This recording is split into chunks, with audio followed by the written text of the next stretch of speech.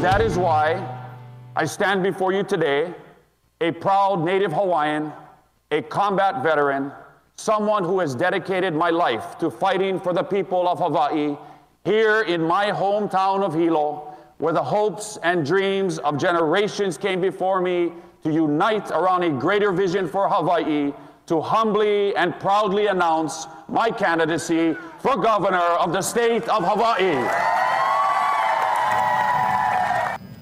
Hawaii U.S. Congressman Kahele today announced he wants to come back to the islands from our nation's capital to campaign for the state's top job. Good evening, I'm Paul Drews. And I'm Diana Ko. Our top story this hour, Congressman Kahele announcing he will be running for Hawaii's governor. KITV4's Leah Kamana joins us live from Hilo. And Leah, why did Kai make that announcement there?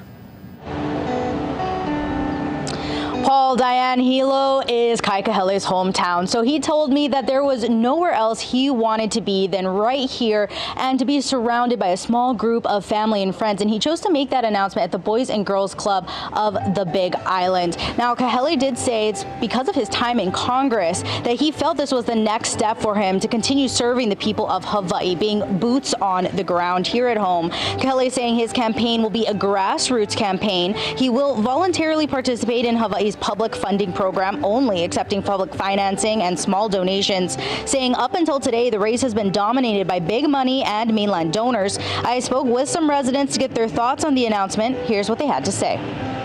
It's about the 5 elements of public lands, the ceded lands issue. Nobody talks about that. When he talks about campaign spending and how to address that, how to create an understanding of what that money in politics leads to, nobody wants to address that. These are big issues that are always below the surface, and he brought them right out on day one. As a loyal person, vote for BJ, but if Kai was the eventual winner, I like to hope and think that he will serve the community well. The name of Kahele's website and the theme of his campaign is Hawaii is not for sale. Now, the Democratic primary is scheduled for August 13th, and we will be seeing all of you guys back in Honolulu in just a little bit. But for now, reporting live in Hilo, Leah Kamana, KITV4 Island News.